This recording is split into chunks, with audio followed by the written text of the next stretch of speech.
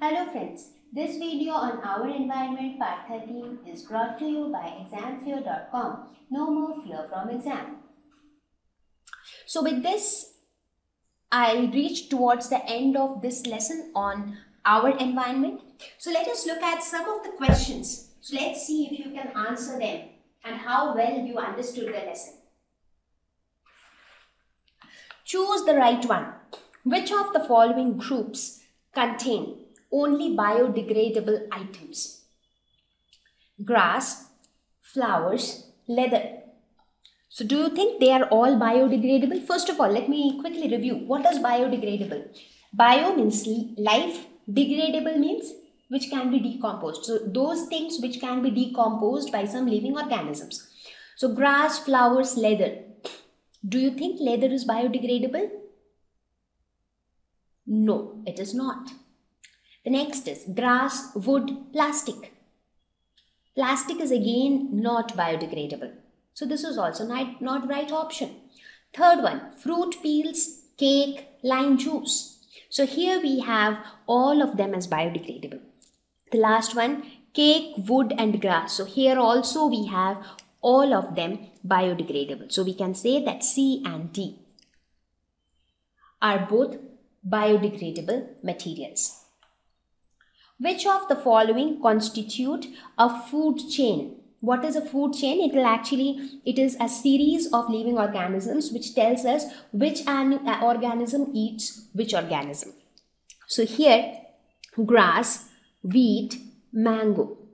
So a food chain is something which will actually tell that this organism should eat this organism and this organism should eat this organism. So is that true here?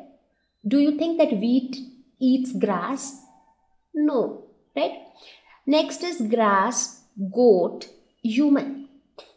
So do you think goat eats grass? Yes, it does. Do you think humans eat goat? Well, not all of them, but yeah, some humans, the non-vegetarians one, they do eat goat. So that means this is a food chain. The third one, goat, cow, elephant. So the first part is correct because first part, it's goat. It starts with goat. I'm sorry, I thought it was grass. So do you think cow eats goat? No, right? Cow is an herbivorous animal. So this is also not a food chain.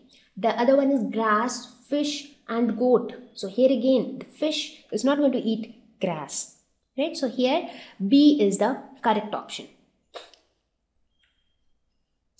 Which of the following are environment-friendly practices? What do we mean by environment-friendly? Something which will cause less harm to the environment. Carrying cloth bags to put purchases in while shopping. Now, when you go shopping, however, these days it is advised that the shopkeepers should not give you plastic bags. However, still some of them do give. So if instead of that you start carrying a cloth bag, that means a bag made up of a cloth or a paper bag with you, isn't that more nice and isn't that more environment friendly practice? Yes, of course it is, because cloth is biodegradable, whereas plastic is not. Next is switching off unnecessary lights and fans. So what are we actually doing by switching off the unnecessary lights and fans? We are actually saving energy. We are actually stopping unnecessary usage of energy. So we are doing this for the better of our environment. So this is also an environment friendly practice.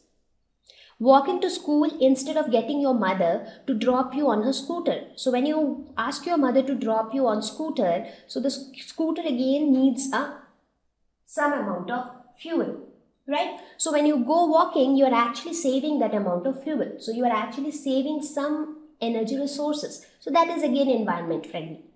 So the last option is all of the above. So definitely here, all of the above are correct because all of them are environment friendly practices because they are all done for the betterment of the environment. Let us now think over some of the questions here. What will happen if we kill all the organisms in one trophic level? So I'm sure you all remember what is a trophic level. When I was talking about food chain, I told you that each step in a food chain is referred as a trophic level. Let us take this example of food chain. we see here grass. So the plants are eaten by the goat, and the goat in turn is eaten by the lion. So each of them, so this plants, this is the goat, and this is the lion. So plant is trophic level, one trophic level, goat is another trophic level, lion is another trophic level. So now the question says, if we kill all the organisms in one trophic level. So let us suppose if all animals in one trophic level, say if all the goats are killed, what do you think will happen? If all the goats are killed, so in this particular food chain, there is nobody to eat the plants. So what will happen? So the population of the plant will keep increasing because there is nobody to eat the plants, nobody to consume the plants. And one more thing that will happen is that what will the lion eat? The lion doesn't eat plants. So the lion is dependent on goat for its food, but now there is no goat. So what will happen to the lions? The lions will start the lions will start starving, and as a result, the lions will start dying. So even the population of the lion will become zero. So the lions will also become extinct. Right? So what's going to happen here? The population of the organisms in the previous level would increase. So here those animals are plants because the plants were being eaten by the goats. So the plants population would increase, and the organisms in the successive level, so here that organism is lion, so they would start starving and eventually they will die. So it is very important that the population of organisms in each trophic level is maintained. They should neither be very less nor they should be very high. Let us look at the next question. Will the impact of removing all the organisms in a trophic level be different for different trophic levels? Can the organisms of any trophic level be removed without causing any damage to the ecosystem? So I'm sure that after going through the previous question, this question is completely clear to you. Yes, of course the ecosystem will be damaged because all the food chains together is a part of the ecosystem. So once one food chain is affected, that means the ecosystem is also getting affected, right? Now what will be the impact of removing all organisms in one trophic level? So is this impact going to be different for different trophic levels? Yes, of course. Because for the trophic level which is below that particular trophic level, that is for example, in our previous question, as I said, if I take this example, let us suppose this is trophic level 1, which is eaten up by trophic level 2, which in turn is eaten up by trophic level 3. So if I remove all animals in trophic level 2, so the effect of removal of this level 2 will be different for level 1 and level 3, because for level 1, what will happen? This is the previous level, right? So for level 1, their population will increase because there is nobody to eat them. For example, if these are the plants, and if this is goat, and if this is lion, right?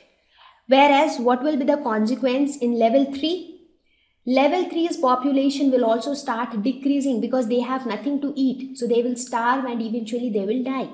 So the impact is different on different trophic levels. Now the next part is, can the organisms be removed without causing any damage to the ecosystem? Now all organisms at each trophic level along with the non-living components form the ecosystem. So removal of a trophic level would definitely damage the ecosystem. That's what I told just now, right? Because what is ecosystem? All living organisms plus all non-living things is equal to ecosystem. Now if you are removing one trophic level, that means we are actually disturbing the food chain. That means the food web will also get disturbed. That means the biotic components will get disturbed. So the ecosystem will also get disturbed. Thank you. Please visit www.examfear.com to watch more videos, attempt free online test, get free study material, find tutors and mentors. Thank you once again.